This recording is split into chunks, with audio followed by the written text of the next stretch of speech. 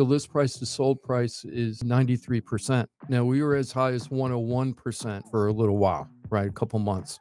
But now it's 93.1% or something like that is where it is. So a 7% drop. And I've been watching houses like this, AJ. I talked about this a couple weeks ago on the show. House on the market for 640. It was on the market over 100 days. It went from 640, a slow, painful drop down to 579. At 579, it goes under contract. What do you think it closed for?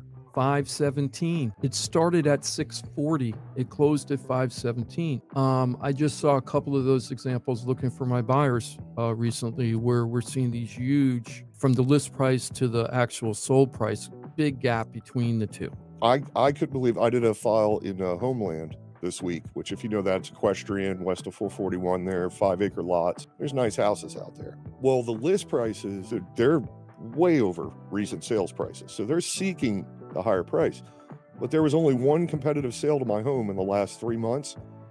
Guess what the list to sale price was on that? 67%. Wow. Damn. Yeah. Wow. So I'm looking at that going, okay, well, yeah, these list prices are all high, but what are the odds they're really going to get these numbers? And maybe they will, and maybe there's reasons that those people are asking what they are. But if you look at history, I mean, some of these homes even sold within the last year for 30% less than what they're active for right now with no changes. Yeah, it's crazy. The Palm Beach Post had a front page article about the January market, I think on Monday of this week or Tuesday.